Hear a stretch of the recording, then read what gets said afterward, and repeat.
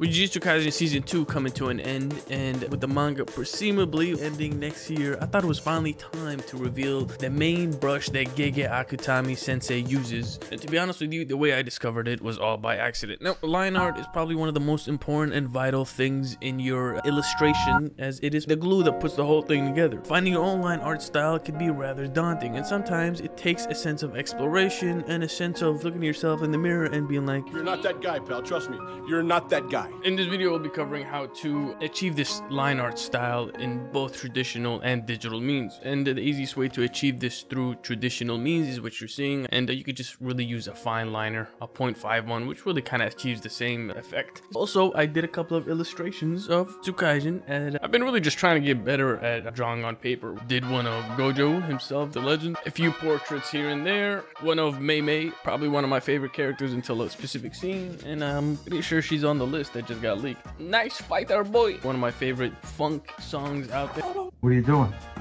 Anatomy study. And I did one of the Katana girl herself. She's got bunda.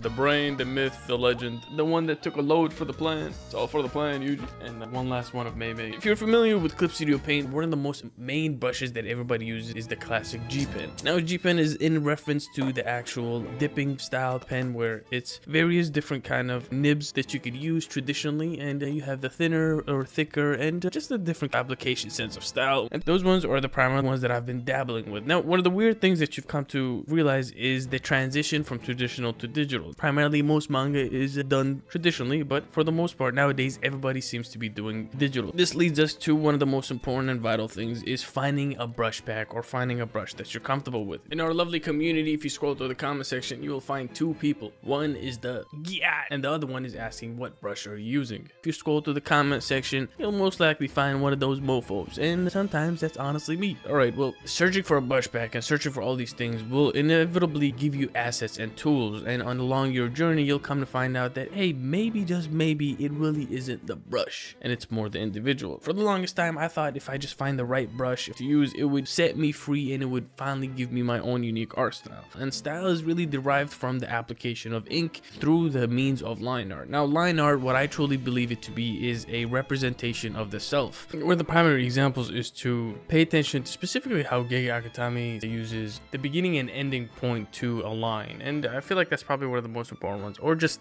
the ability to leave off a trail and to indicate that really every line matters. Put all this effort into line work, and sometimes for you to cover it up, which kind of sucks if you really think about it. Now, the Jujutsu Kaisen style is primarily what I believe to be more of a ball pen kind of illustration, and in my deep dive and pursuit of trying to find the style that I like, I've also came probably across some of my favorite brushes, and the line work by the Illustrator right here. Their work is just fucking spectacular. Their penmanship is just rather amazing, and not even to mention their color work and finished illustrations. But it's these pen illustrations that really give me hope and make me want to go draw more on paper, and that's something that I really look forward to. And nevertheless, you should always explore with these things. And by the way, their brush, so fucking nobody in the comment section comes to me, is right here. It's the Dung Filipinos Fine Touch 0.2 gel pen. They also use the Panda gel pen, and you could see in comparisons the pen kind of style versus the G pen. And the amazing illustrator Tony Valente is the one right here, a French mangaka who's using G pen, and you can compare and contrast the styles. I was watching one of the Proco videos, and they were hosting the Marvel and comic book illustrator Ryan Benjamin, who did a couple of runs of Batman, and he was talking about the brushes that he would use traditionally in contrast to the ones that he would use digitally, and here you go.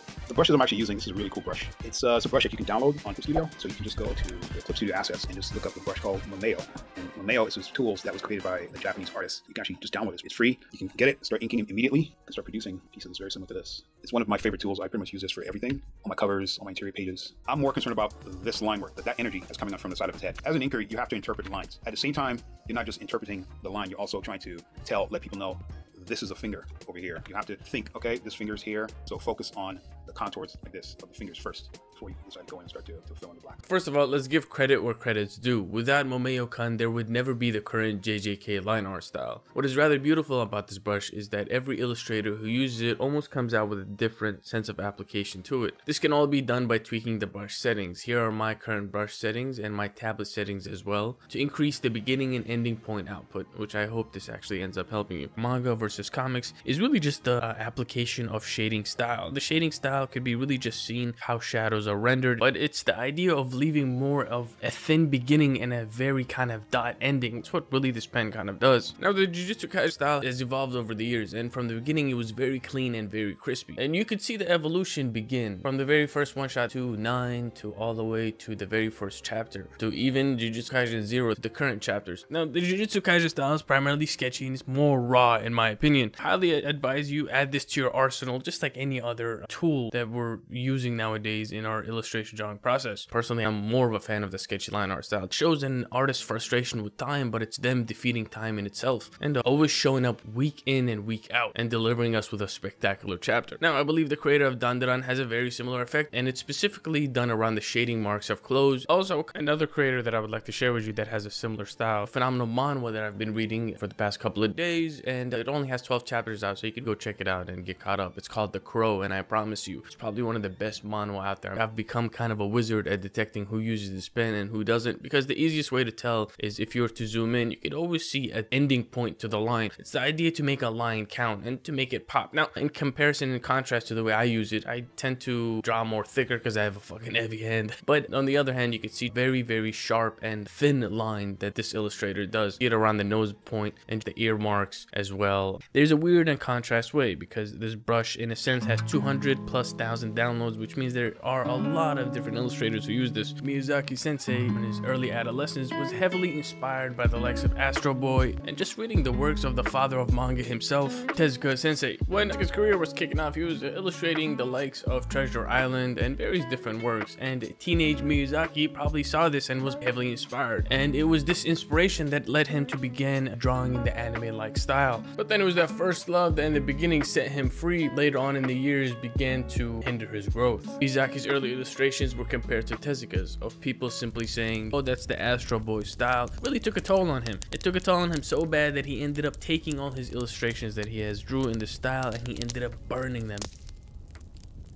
For the longest time when I started using this brush, I was really searching for a brush that made me feel free. I hated the way the G Pen feels digitally because it doesn't feel real. It was a bland brush for me. And finally stumbling across the Memento brush pack, in a sense it really made me feel free. It felt like I made these illustrations, and for the longest time I finally came up with my own style, and it's really just that I'll be wearing fake leather.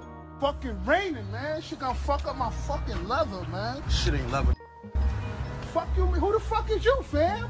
Frustrated me so bad that I ended up going back and redrawing most of the pages that I had let this line art style dominate, and I'm in these crossroads of whether I should and shouldn't use this brush. Comes that sense of comparison and that sense of, man, is that shit real leather? And you know, maybe I'll continue using it, maybe I won't. I really haven't decided. For the most part, I've been using this other brush, which kind of gives me a really similar feel. I'm still on a long way journey of finding my own art style, because I feel like you can't just really find it in one day. Art style is really forever evolving. I think there's a beginning to it, but there's never really an end. At the end of the day, I feel one of the most important things to realize is one, a brush won't set you free because it's just a tool in your arsenal. Two is continuously try to experiment with various different brushes, but also don't fall into that trap of constantly finding the next creator who's like, oh yeah, here's my brush pack, you could finally draw like me. It's kind of bullshit unless there's a full in-depth tutorial on how to use these brushes. Getting 90 different brushes at the same time will just certainly fucking give you a headache, because trust me, I have like over 500 brushes.